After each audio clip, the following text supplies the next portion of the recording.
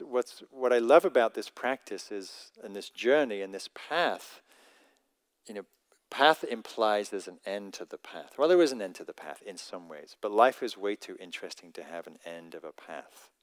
It continues to unfold. The mystery continues to unfold. As does mindfulness, as does awareness, as does insight, as does illumination, as does awakenings. Right? Awakening isn't a one-time event. It's an ongoing process. And so, what I also love about the practice is the onus is always on us to do our work, to be present, to wake up, to cultivate presence. And it's always available right here, right now. Right? This jewel of awareness is no further, it's closer than your own breath.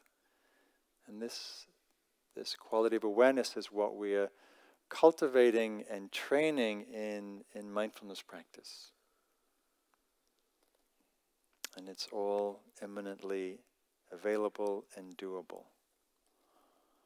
So that's all I have to say for now. And if you want to hear more about what I have to say, you can read my book. So thank you for your attention.